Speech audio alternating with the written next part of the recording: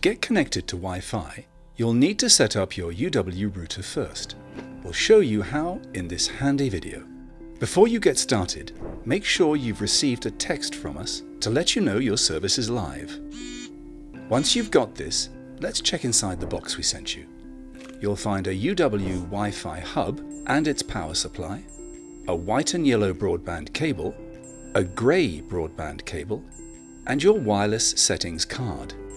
If requested, you'll also have a microfilter. Now you'll want to find your master socket. This is the first point where your phone line comes into your property.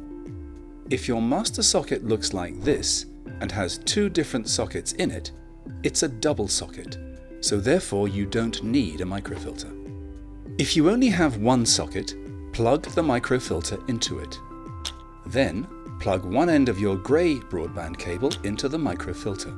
Plug the other end of the grey cable into the socket marked DSL on the back of the hub. If you use a home phone, plug your telephone cable into the microfilter socket labelled Phone. For those with a double master socket, you'll want to plug your grey cable into the smaller socket. If you use a home phone, plug this into the large socket. Assemble the two-part power supply by sliding the plug into the slot on the power adapter. Then plug it into the back of your hub and then into your wall. Turn on your main plug and then turn on the power switch at the back of the hub. If you used a microfilter, your complete setup should now look like this. And if you have a double socket, it will look like this. A sequence of lights will come on and may take up to 5 minutes to stabilize. You can now connect your wireless devices, like mobile handsets and tablets, to your Wi-Fi hub.